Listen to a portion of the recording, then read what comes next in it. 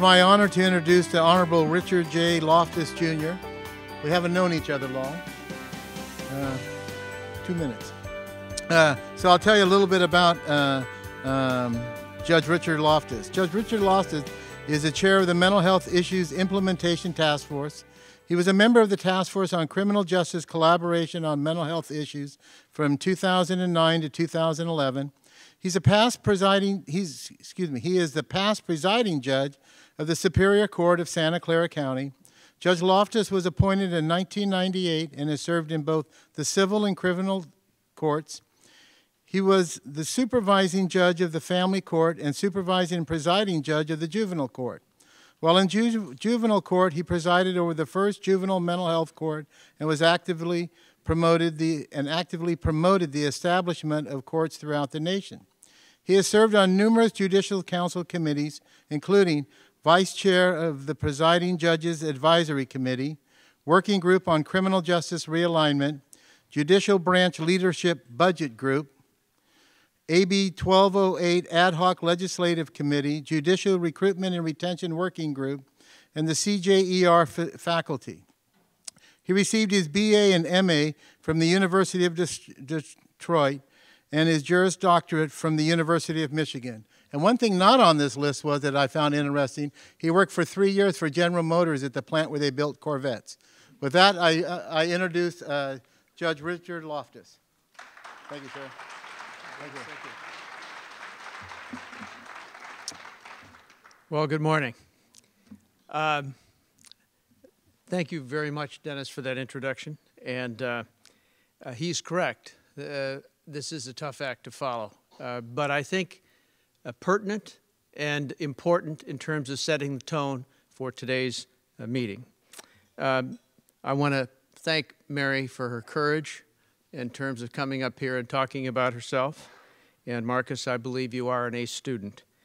I also want to thank the association for inviting me to come today, Sandra and the staff, Alice and the IT staff, and Stacy, et cetera, for allowing us to do this today. I'm not quite used to having this light shine in my face. I know they're videotaping this, but I'm going to probably have some challenges reading my notes. I'm not used to having a light shine at me this way. So if I struggle a bit, you'll understand. I know typically in the courtroom, I don't have a problem with having people pay attention to what I say. Those few that do sometimes, I ask them to talk with the bailiff, that person in the uniform that has the gun, and they have an ability to remand them if they're not paying attention. So that's not usually a problem. But I would like to talk a little bit about some of the points that were made earlier in terms of the presentation.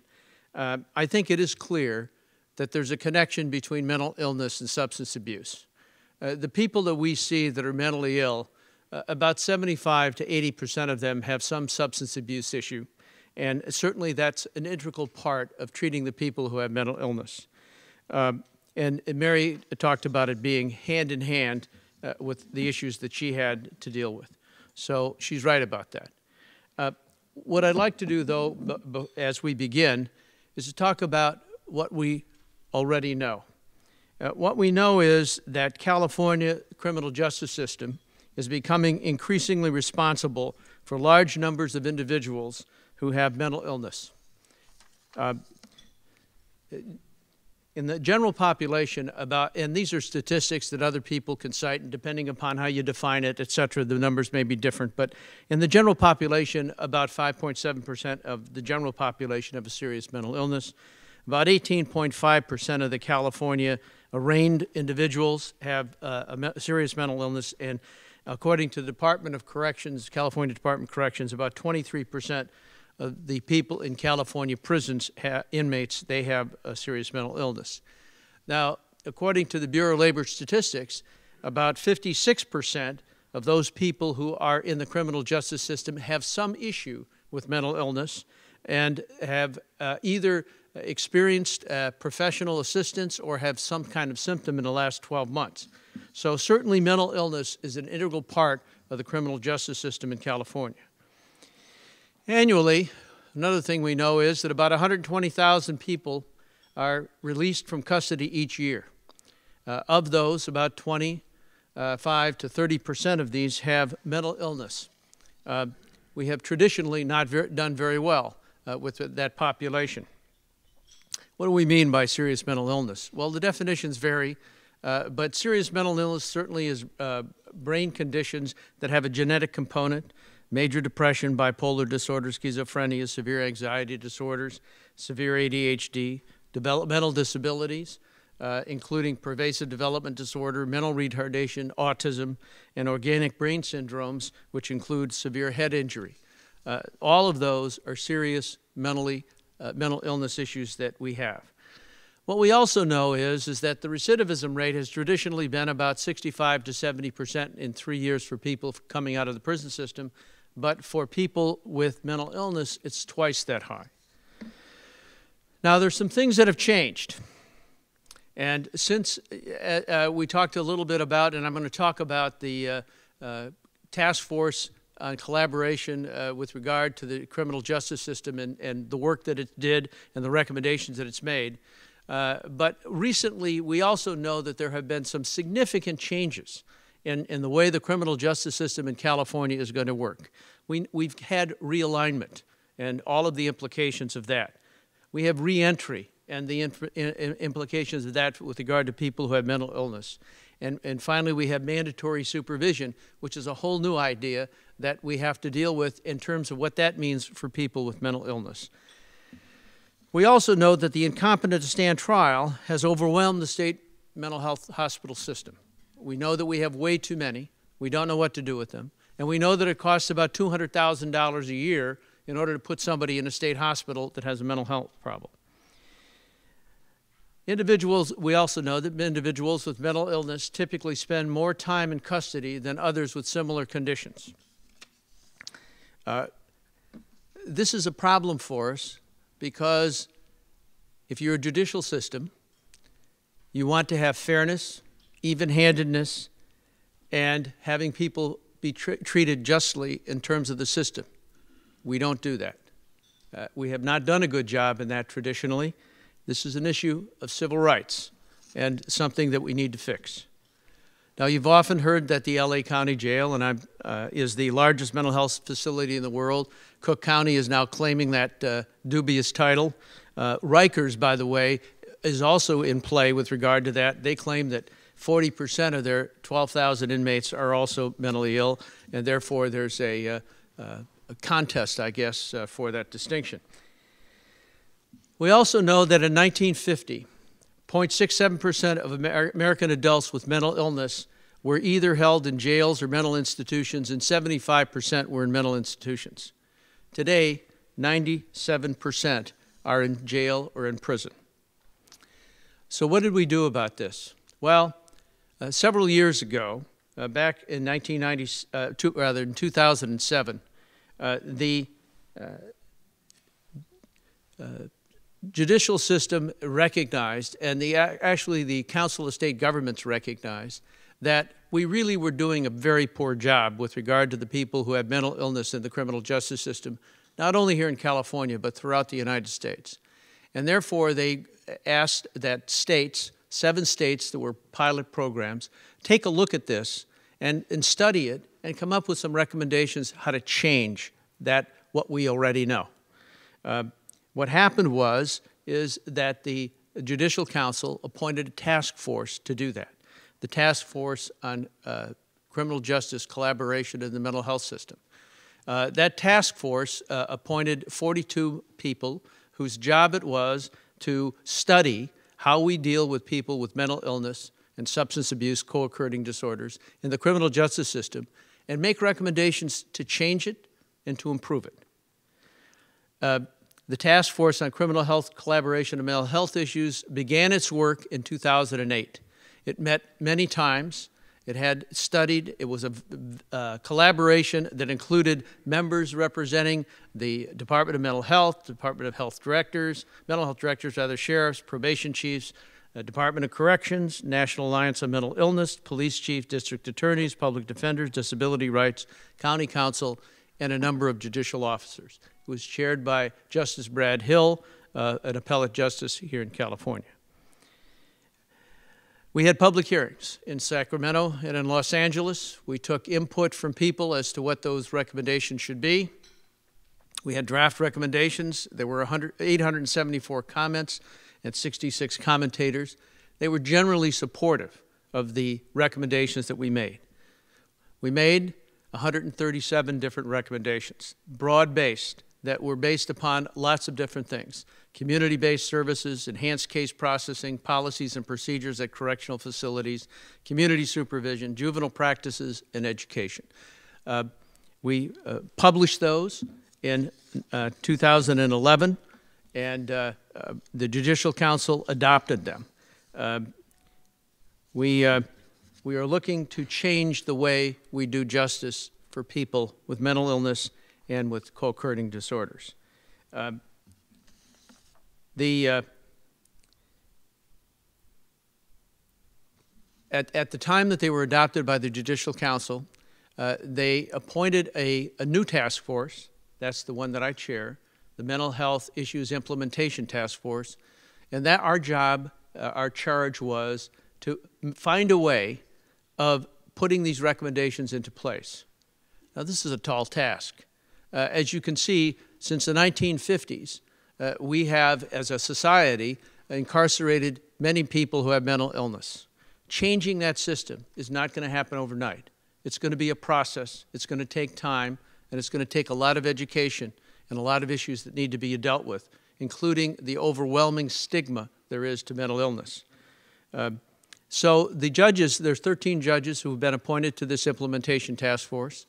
We've sat in, and by the way, 5 of them are here today who are on that task force attending this conference today. And we've determined that we were going to do it in 2 phases.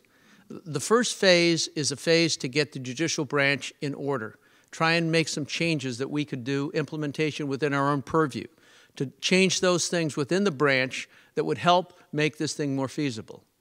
The second phase, after we had done that, was to reach out to our justice partners and have our justice partners engage in trying to put these recommendations in place. They're comprehensive, and I'm going to talk a little bit about some of them and give you some examples. It's important to do this, and what happened after the recommendations were made was we had realignment. We had the change that happened in the justice system. So what it did then was it made these changes even more urgent. And in a way, it was important that it happened at that time because it's an opportunity. Changes are happening, and with those changes, these recommendations become even more important. It's a more favorable environment to adopt some of these changes, and we'll give you some examples of that as we go on. But it's important for us to take a look at some of the changes and how they might affect the mentally ill. Mandatory supervision with discharge planning, the services, how to deal with violations of probation in terms of doing it better than just incarceration, parole supervision and having the parole officers understand and know how to deal with people who have mental illness, those that are coming out of custody, post-release community supervision, revocation hearings, how that might work, and planning for post-release community supervision. All of these changes give us an opportunity to help us put into place changes that can implement our system-wide changes. So phase 1, judicial branch implementation. What have we done? Well, the task force that got appointed worked to kind of identify that, what changes we could make in terms of that. First of all, we changed some rules of court. I'll talk about those in a moment. We changed the protocol for mental illness cases in our courts and what presiding judges should or could do. We had a change of rule of court with regard to who should be included in the regular meetings that happen in the criminal courts with regard to planning and dealing with criminal justice issues. We've sponsored some changes in legislation this year. The Judicial Council has adopted a couple of changes, and I'll talk about those too. And judicial education, I'm going to identify how we've changed the way we're educating judges about mental illness and substance abuse in our system. And the second phase is going to be with regard to collaboration, and that's part of what we're doing here today. The rule of court, the first rule of court, we changed to one with the presiding judge or the criminal supervising judge in connection with the justice partners are encouraged to adopt local protocols for cases involving offenders with mental illness and/or co-occurring disorders, utilizing evidence-based practices with the goal to reduce recidivism, provide better outcomes, safety and costs. This is a new rule of court that went into place on January 1st, 2014. Every presiding judge in California now knows about this change of the rule of court, that they are encouraged to put into place a protocol in their own court. Now, one of the real challenges in California, and you all know this, is that we are so diverse. We are so different. Every county is different. We have Los Angeles, we have Tuolumne, we have Alpine, we have small counties, we have medium-sized counties, we have large counties. We have counties with different resources and different availability of people and personnel and budgets. But each county has to design its own way, and each presiding judge is encouraged to do this very thing, to figure out and meet with and put into place a protocol that deals with these issues of mental illness and co-occurring disorders in their county that fits their county's particular needs. And that's why we did it this way, and we've encouraged that. I've met with the presiding judges, all of them, and as a body, they endorsed this and unanimously approved that they're going to do this going forward. The second part of that change of rule of court is to add to the regular, required criminal court meetings, the county mental health director or their designee, the county alcohol and drug director or their designee, the sheriff, the police, the parole, and the conditional release programs. So now the regular criminal court meetings will not only include probation and the DA and the public defender, but now is required by rule of court to include these people. If this doesn't happen in your county, go ask your presiding judge why not, because it's now a rule of court. And you're going to be compelled to do that in certain places. Let me talk a little bit about judicial education and the curriculum changes that we've made. We have done a wholesale revision of the education of judges so that judges can deal with the issue that they come to become a judge with, and that is the stigma of mental illness. We need to tell judges what mental illness is. We need to tell judges and educate them about how to deal with people with mental illness, and we need to make sure that they have the tools to be able to deal with that. We have done that. Judge Ramon, who is here today, is the sub-chair of our education committee and has done a masterful job of putting together a new website. Every judge will be educated. The Judicial College that every judge is compelled to go to will teach them more about mental illness and co-occurring disorders and how to deal with that. Judges will also, on a regular annual basis, have to go to programs where they're going to learn about this. We're doing programs in May, both at the Criminal Institute for judges that go to that, and also at the California Judicial Association meeting to talk with them about people who have mental illness and these kind of issues and what you can do to help deal with that. We are providing them with resources and things that they can use to make their work more effective with regard to this. A byproduct of this education has been that there are now more criminal courts that have mental health courts, and they're being created in California now because we see the need to have a separate calendar to deal with people who have mental illness. So this is a change. This is a big change in terms of how the judicial branch is responding to the need to help people with mental illness. We've also sponsored some legislative changes. The legislative changes that we've put into the hopper are two. And the reason we're kind of limited in this regard, keep in mind that the judicial branch is not supposed to be the branch that creates laws. We're supposed to be the branch that interprets and enforces them in certain ways. So we're kind of limited as to what we can do. You're not limited as to what you can do. So if there are some of these recommendations that you think compel the need, and there are a number of bills that are being introduced this year that have and are going to go through the process that are going to deal with some of these issues and these recommendations that I'm going to talk about in a moment, you're encouraged to support them and judges individually can support them, but certainly as a judicial branch, we're limited in what we can do. However, we are at least proposing to amend Welfare and Institutions Code 5354 to make available to a criminal judge if the defendant desires, the conservatorship investigation report before sentencing in a criminal case, so that the judge is understanding and knowing what information there is with regard to that conservatorship. Another change that we're proposing is amending the Penal Code Section 1601 that allow the court to conditionally release an incompetent to stand trial defendant in an alternative placement to allow more appropriate treatment and restoration.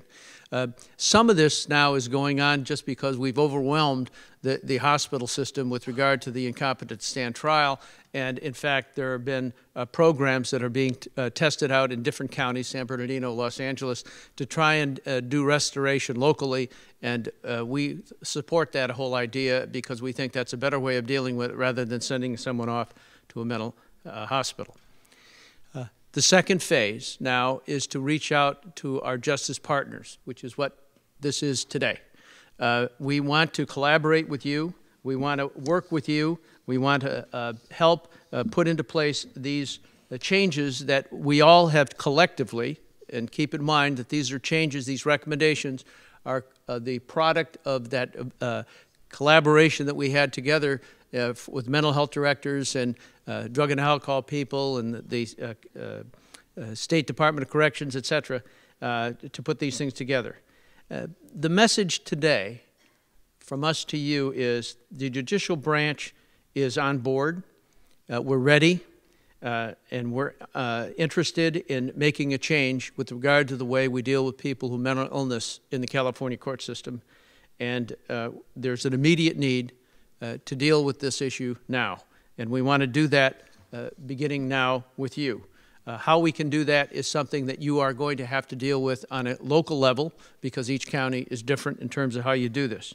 But some of the things you can do, for example, and I heard earlier this morning the issues with regard to the Medi-Cal and the ACA and some of the deficiencies, and certainly that's not a panacea by any means, but it does offer some opportunities in terms of enrolling people who might be able to get some assistance both in terms of medication and counseling and other things, services that they might not otherwise get. And so each county and each presiding judge, by the way, I met with them about this as well, is encouraged to get their justice partners in their county to get those people who can enrolled so that they can, in fact, take advantage of the services that are available. Let me talk a little bit about the different recommendations that we've come up with. And I'm not going to go through 137 of them. That would be foolish.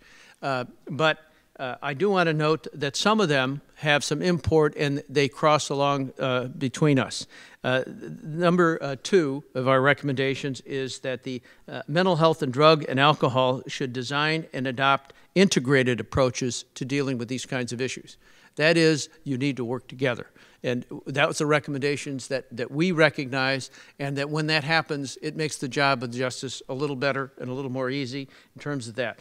We need to cross those traditional boundaries that sometimes, well, that's their problem and not my problem, and therefore that's not something that I can deal with. We just need to change that. And that's one of the reasons why in our rule of court change, what we said was meet together.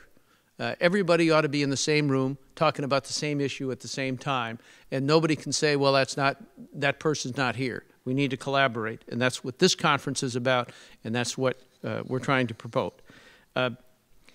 Another thing that is not an uncommon problem is that the judges don't know what services may be available to those people who are in front of them. So if you don't do this, we recommend you do this, and that is the presiding judge or judge designated should obtain a county mental health department's regularly updated list of local agencies that utilize and accept effective practices to serve defendants with mental illness or co-occurring disorders. If you don't do that, we recommend that you do. Send it to them so that they know about it, and then there's an expectation that they'll use it, or hopefully. Another recommendation is mental illness information should guide the case processing. This is a sea change. This is a different way to deal with things. We want judges to do this. We want you to do this in terms of how you deal with these cases. As I said, each court now each presiding judge or criminal supervising judge is, by rule of court, obligated to put into place or encouraged to put into place a protocol with regard to this kind of case and these kind of individuals. These changes that they should do will work. We know that mental health courts work. We have data. The studies show that they are effective, that they save money, that they do better outcomes, they reduce recidivism, so we know that this is a good way to go. We understand that. We need to put that into place. It's certainly, mental health courts are not by themselves panaceas or perfect, but you know what? They're better than what we have now, and it's better than what we've been traditionally doing. Recommendation number 22. There's 137 of them, so had to be selective here. Judicial officers should require the development of a discharge plan. Now, this is something we got to educate judges about, and their expectation, if they get this message, is that when somebody comes to them and they're doing a sentencing or they're doing a review, a violation of probation, a reentry, or revocation hearing, that if somebody has a mental health problem and they know about it, we ought to be dealing with it. It ought to be part of the driving what's going on going forward. To do this in a way that is thoughtful and in the way that Mary talked about in terms of her case as to what happened. That, in fact, they took that into account in terms of making sure that the end result was better than it would have been by just incarceration. So, and this is going to be something you have to do collaboratively. Depending upon where the case is and what kind of case it is and what information is being provided, it should be done by the mental health staff, pretrial services, probation, parole. Everybody has to be a part of that discharge plan, and we're going to tell judges, expect that this is going to happen. And if it doesn't happen, demand it. Say that I need this in order to do my job the right way. And so that's what we're going to help to have happen in terms of this. And you'll note that it's comprehensive and it's difficult. This is going to be hard work. There's no question about it. It's going to be harder for the judges and it's going to be harder for you. It's easier to say, gee, the midterm is, and just sentence them off. That's easy. But to say, I want to make sure that this person has housing, I want to make sure that they have access to medication, I want to make sure that they have supportive services in the community, I want to make sure that they do something that will make them successful when they leave here, that's more complicated, that's more difficult, and it's not going to be easy to do, but it's something that we need to do. Another recommendation, 52, is that we have to put people together, should coordinate. Drug formularies have to be consistent. They have to be available. They have to be consistent in terms of how people get them, access to them. And that's part of the discharge planning that has to be done in a way that's thoughtful. And you have to hold hands when you do this. If you don't do that, it's just not going to work. Recommendation 59, probation and parole conditions should be the least restrictive necessary and should be tailored to the probationer or parolee's needs and capabilities. Understanding successful completion of a period of community supervision can be particularly difficult for offenders with mental illness. This is individualized treatment and doing it thoughtfully in terms of how people will be successful. Because what we want to do is reduce recidivism, we want to reduce incarceration, and we want people to be more successful in their work. Recommendation 60, use of incentives. And this is something that is going to be necessary for all phases. Not only will judges have to be re-educated, but probation officers and parole agents and pretrial services personnel and mental health workers need to be trained to how to do this in a way that is thoughtful and considerate and take this into account. I've recently learned that many of the programs that are out there do not deal with people who have mental illness in terms of how probation, for example, treats them. If your probation officers do not have a special training program for dealing with people with mental illness, you need to think about that. You need to try and put that into place.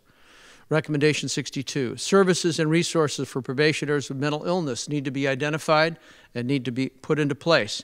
specialized treatment in probation officers, health officers and parole officers, agents. They need to be trained in order to be able to do this work. We're going to train judges, and you need to make sure that the people in your agency are trained as well, because this is a new world and a new approach, we hope. 63, relationship between probation and parole and the community service providers. If your probation and parole people don't know about what services are being available to the people in your community, then you have to make sure that that gap is covered.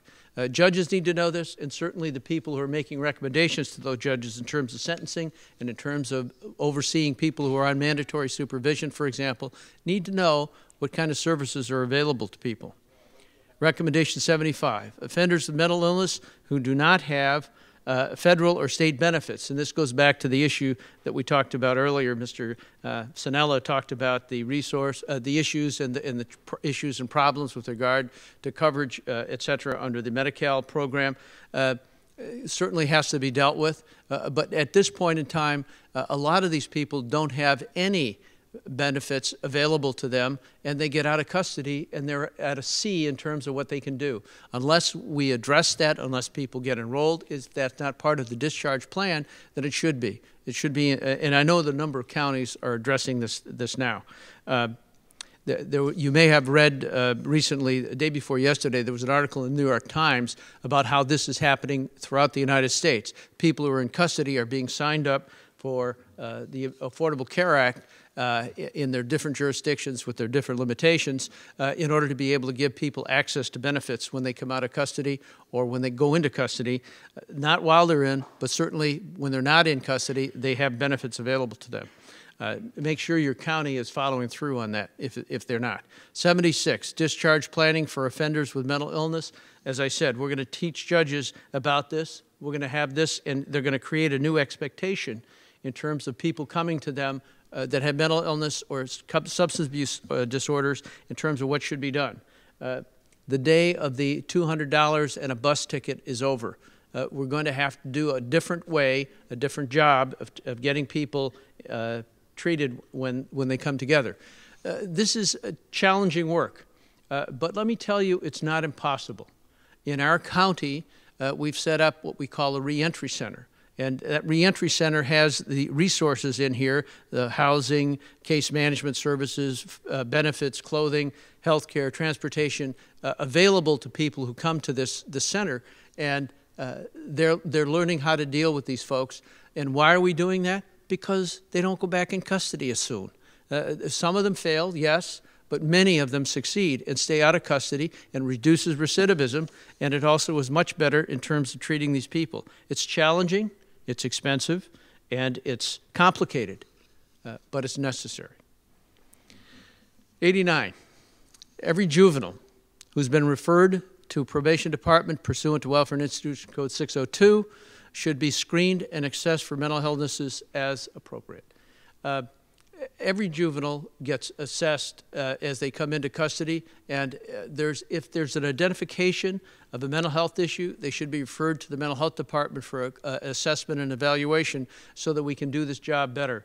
As Dennis indicated when I was introduced, I was a judge overseeing the first juvenile mental health court in California, and we know that what's important is that we get these people early. If we can identify that somebody has a mental health issue when they're a juvenile, then in fact we can divert them to the mental health system as opposed to the criminal justice system.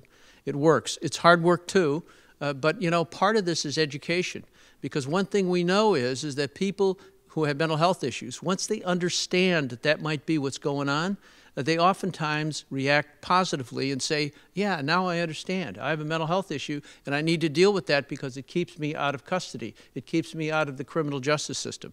It's important to make sure that that's the case. We get them early. We try to divert them. And it's got some slightly different complications and challenges with regard to it in the juvenile system, but certainly we know that it's been successful. This afternoon, we're going to talk a little bit about that in the workshop in terms of what the percentage of success is and how it works and why it should be important in terms of implementation. 96, Existing legislation should be modified for the incompetent to stand trial for juveniles. We're hopeful that there will be a bill passed this year that will do a better job of defining that. It's clearly overdue. It's a very challenging issue and one that needs to be addressed, and hopefully we can get that addressed this year. So what is collaboration? Well, it is recognizing and understanding and cooperating. Each county, as I said, is different in how you do this. There's no cookie-cutter approach. It's important to customize it based upon your own particular county's needs and ideas and approaches. Judicial leadership is important in doing this, and that's why we put the ball in the court of the presiding judge or supervising criminal judge to convene these meetings and make sure that people get together and talk about these things. And unless people are open to this kind of a change, it's not going to happen. So you, in fact, need to make sure that you encourage this within your own sphere of influence. Not all judges will immediately get on board because it is challenging, it is more difficult, and there's a process here. This is not going to happen overnight. It took us a long time to get to where we are, but it's going to take some time to make sure that we change things. But the change has begun, and the judicial branch has indicated we're on board, we want to do this, we want to move forward. We recognize that what we've done in the past is not good. And your takeaway, we hope today, is an understanding that we are in fact ready, that we're on board, and that we want to make sure that the changes occur. We will encourage that. We will continue to persist and make sure that we collaborate with you in a way that you need us to collaborate. We want there to be a recognition that there's a need to work together, and we need to have a game plan. You need to have a game plan both for your own agency, for your own work, and also within your county as to what works where you are. Why? Why do we do this? Because, number one, it's more effective. Number two, it saves money. And number three, it's fairer and more just in terms of what we do. All right, now let me talk for just a minute about what a mental health court case looks like and what it might be, because it's kind of abstract otherwise.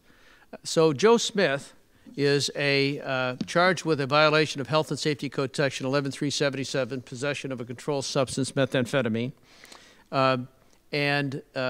He is also charged with 11550 under the influence in Penal Code Section 148A1, resisting or obstructing a peace officer. Okay, and this is a fairly common drug court kind of case, and a relatively common case that we would see every day. He's arraigned on this case and continued for 2 weeks to enter a plea. He's previously failed deferred entry of judgment. On the plea date, his public defender advised the court that the district attorney that Joe Smith has had 2 welfare and institution 5150 holds in the last year, but is currently not enrolled in a mental health treatment program. Since he's been in custody for 14 days, the DA offers credit for time served on the Penal Code Section 148, the obstructing case, and says that he's otherwise eligible for Proposition 36 on the other 2 counts. Joe pleads nolo to the 2 health and safety counts and is sentenced to Proposition 36 probation. His probation conditions, and this is where the changes begin, include an assessment by a mental health professional with a requirement that he comply with their directions in addition to the standard conditions of Proposition 36 and the monthly reviews by the court. It's otherwise the same kind of case. It's just that we have another component that we've added to it. At those reviews over a 1-year period, the court reviews the compliance with the probation orders, including taking medication, going to mental health treatment services, and that include treatment for both mental health and substance abuse. So they have to do Prop 36, but they have to do it in a way that fits their particular needs. And if they don't, you make sure that they get back on track and keep them in the process so that they get what they need. Now, not every one of these cases is that neat, okay? Because what happens sometimes is they're homeless and they have a problem, okay, with regard to how to comply with these conditions. Or they're a vet, or they're pregnant, or they're not on SSI, or they don't have the Affordable Care Act benefits. So what do we need then? Well, we need a case manager to help us make sure that these things get into place and that those individuals get what they need in order to be successful. They need that if they're going to be on Prop 36, and they're going to need that certainly if they're mentally ill.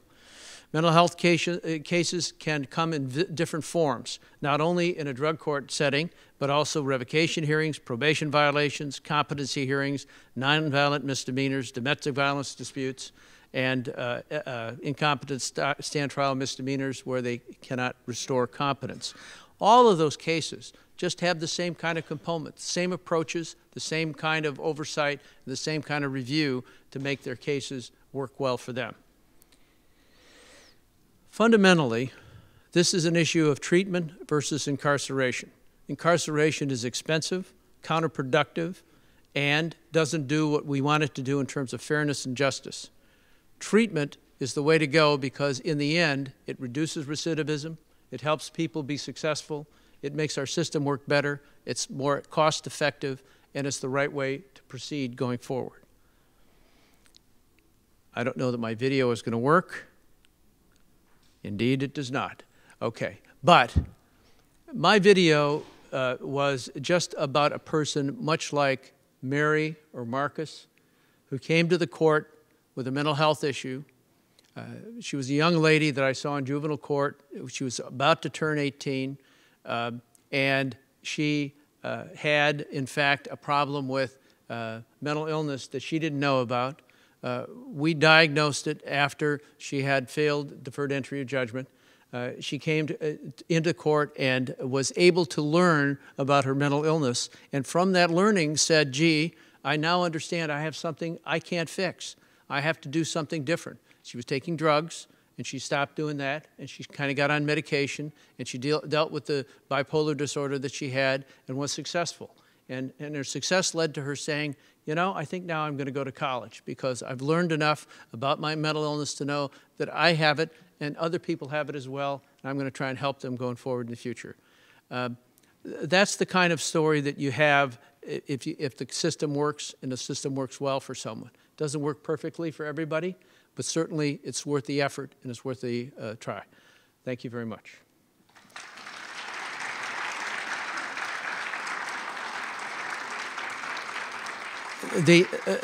You will find, and I'm sure it's on your thumb drive that you received today, a copy of the task force will be available at this website, and that is cited on the PowerPoint. It's on the little PowerPoint that you're getting today. So anyway, and if you have questions about this, you'll also see on there my name and Karen Moen, who's here from the AOC staff today, that will help you with any of those issues as well. We have just a few minutes for questions or comments. I don't think we have any mics out there. Oh, we do. There we go. That's great. Thank you. Is it working? Yeah. It is. I'm Marvin Southard, the Director of LA County Department of Mental Health, and I think in our efforts, I couldn't think of any of your recommendations that the mental health community wouldn't strongly support. I think the partnership with law enforcement and the judicial system is really become more and more clear and important to us. But I think maybe the difficulty that we're going to have to try to manage together occurred in the definition that you described when you were talking about the prison system. It was only the first of those three elements that you described that really are our natural home, and we don't get funding or have the expertise to deal with either TBI or developmental delay. And beyond that, then, there's also even a bigger component coming in many cases, which is the issues related to dementia. So I think those three big elements, dementia, TBI, and developmental delay, if those things are understood by the judicial system to be mental illnesses and pushed into the current public mental health system, the only thing that will happen is the current public mental health system will break. And the outcome for everybody will be worse than it is now. So I think which is not to say that a solution doesn't need to be devised for those other three categories. It's just that it can't be us alone right now in the public mental health system. Agreed. Agreed. In fact, I think there's a general understanding that the current funding for all of this is problematic, and I agree with you. I think that, but in the end, I think they should be included because indeed those are issues that we need to have addressed. And the fact that they may not be funded at the moment is one of the issues that legislation needs to be addressing in terms of where we go from here. And certainly I'm hopeful that both the mental health directors and the courts are going to support legislative changes to make those things put into place. I agree with you. Thank you. Hi, I'm Christy Kelly from Lake County. I want to say I really appreciate your presentation today and for letting us behind the curtain of what's happening with the judges. My comment would be that what was so helpful to me was it set into context some of the conversations that we've been having locally. And what I would like to ask on behalf of my fellow mental health, behavioral health directors is that as part of the training to the judges, if you can ask them as they approach their AOD or behavioral health or mental health directors locally, that they set the context as well to say, the reason we're contacting you is because we're getting trained in this way. We are reaching out statewide. This is happening, you know, for the people who aren't here in the room today, because in Lake County, we've been having kind of strange and wonderful conversations, and I didn't really understand the context of it. And I'm sitting next to somebody from Mendocino County, and he's getting a different version of a, new, strange and wonderful conversations. It really would have been helpful if the judges had, when we sat down, said, this is the context. We're being required to do this. So thank you so much for your work. You're welcome. And that's one of the reasons why I wanted to come today, was to tell you about that, because I have a hard time making judges do what I want them to do, as we all do. And but you now know that there is a rule of court that encourages them to put the protocol into place in your county. And you know that now there's a rule of court that requires them to invite you to these regular meetings. So you are going to be armed with that legislation and that language, and you can go to them and say, when are we going to meet? And that's you now have the context in which it is, and why. And they were at the presiding judge's meeting where they endorsed this unanimously. So you have an expectation. And that's one of the things I'm doing here today, is building that expectation among you so you can go back to your judge and say, hey, I know about this now. We should be meeting. I'm Richard Van Horn. I'm formerly the director of Mental Health America of Los Angeles. And the question that was raised for me in one of your slides was, you asked if the defendant agrees to share conservatorship reports with the judge. For all those people who are in full-service partnerships under this new California system, they rarely have a conservator, but their case coordinator or personal service coordinator's notes and reports might be equally useful to the judge, so there must be some way to share that inside the HIPAA rules and stuff. There would be an adjustment to who got to share what. Yeah, we initially wanted that to be mandatory, but in the process of getting the legislation drafted, we ran into this problem with the due process issues and things like that, that we compelled us to say that if the defendant agrees. So that's part of why we had the language created in that way. Hello, my name is Tom Traben, and I help oversee the criminal justice-related mental health and substance use services for Alameda County. We have a very dynamic and significant county-wide initiative to help build better reentry services of every sort for folks coming out of prison and jail and coming back to communities in Alameda County. And one of the kinds of committees and task forces that we have launched are ones that focus on mental health and substance use services, with many law enforcement agencies involved and our own department. Schedule-wise, I'd say that of all of the criminal justice-related agencies and departments, the one that has the most difficulty arranging their schedules to come are the judges. And I understand that and appreciate that. I was heartened by your presentation today, and that we might be able to come to the Judges Committee meetings. Any encouragement that you can convey for them to come, or a representative of theirs, to ours, and I don't mean just Alameda County, would be really helpful. We have sheriff, PD, DA, probation, et cetera, coming, and it's just very important that we're all meeting together and working together. The other thing I want to say, just as a pitch, is it's very helpful, I think, to our services' effectiveness and to the clients when judges through the courts mandate that this or that kind of treatment is necessary, going as far in detail as mental health or substance use.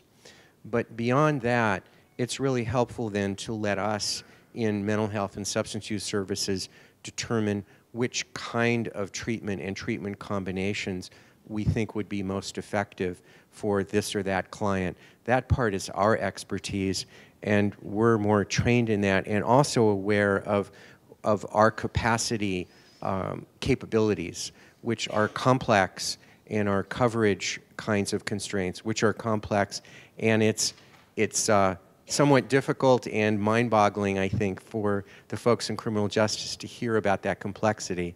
And we're happy to take it from there with our training to make those next step decisions. Yeah, I agree. And let me make sure that you understand that we are not going to be making judges experts with regard to mental illness details such as you indicated. We are going to give them a little booklet that talks about jargon so that they'll at least understand what the words mean. And we're going to give them some outline in terms of what a DMS diagnosis means and those kinds of things. And hopefully get them to understand some fundamental things. But clearly what the approach here is to get their attention and to get them to recognize that it's an issue that needs to be addressed. And certainly, we absolutely agree that the details of how that expertise should be put into place is yours, not ours. And that sounds wonderful. And if we can help, and by we now I mean our statewide associations, with materials to go through you to the judges about our system and some of the things you just mentioned, I think we'd be delighted to do that. And we have forensic and criminal justice committees that can help. Great. We'll be in touch. Thank you so much for your presentation. It's very exciting. And I just wanted to ask, as a person with lived experience of mental health and substance use challenges and working at a state level on that, it makes perfect sense to me that the case managers that you're talking about might be people who are forensic peer specialists, or our case manager, would be people who are trained to make those liaisons with the mental health and substance use community that will serve those folks. Also, I do hope that when you start the training of all the judges, that you will consider having a person with lived experience provide some training as well. A specialist who has experienced such as Mary in the criminal justice system and mental health and substance use. Thank you. All right. And we will. Thank you.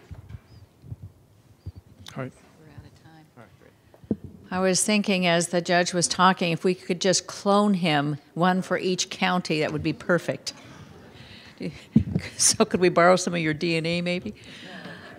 So will you join me in thanking Judge? Thank you.